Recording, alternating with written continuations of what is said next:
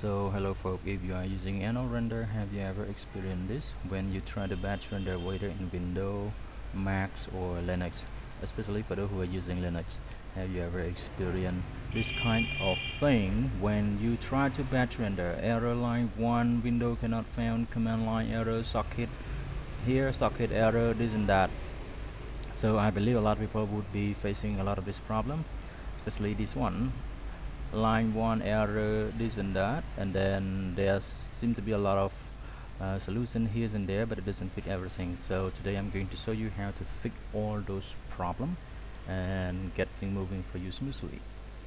Okay, so if you experience this kind of problem like error line 1 socket command line, because Arnold doesn't know what part or what is the host of your workstation.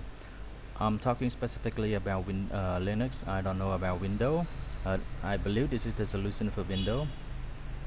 So it can spit out like error line 1 socket this error, and then with the line here 7833 or this and that. I used to experience that kind of thing. I tried to search for the process, but I could not find it. I have the H-tops to check everything, but it doesn't show me anything. So the solution is that if here you come to your terminal and then you type VRECT host. I'm sorry, I cannot show you all the thing, so I need to copy and then I will show you in the gedit. Okay, and example, this is my workstation. This is my the thing that you see on my computer. So okay, the first thing you need to check your host name.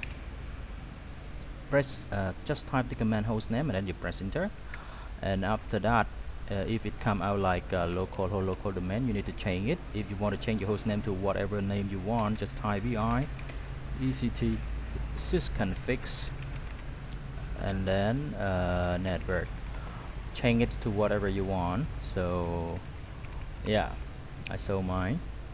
Okay, and after that, after you change it, reboot, and everything should work fine. And then you come to like this one, VRECT host here. Okay, and I bet this is mine. I need to close that just to show you the whole thing.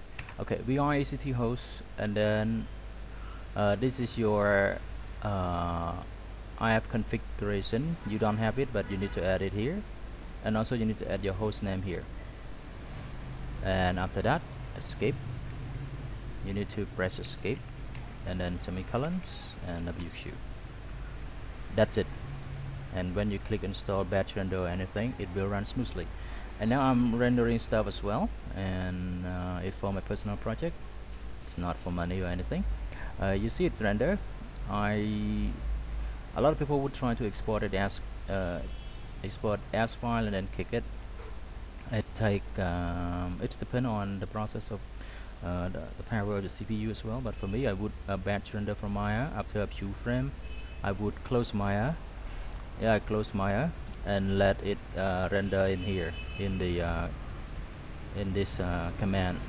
It's the same thing for Windows as well. If you click batch render in Maya, after a few frames you can delete it, and then you can check the task manager. You see the kick file, the rendering keep moving on. So folks, I hope that will help you. If you are having a problem of error command line this and that, just follow what I did and everything should work fine for you. Okay,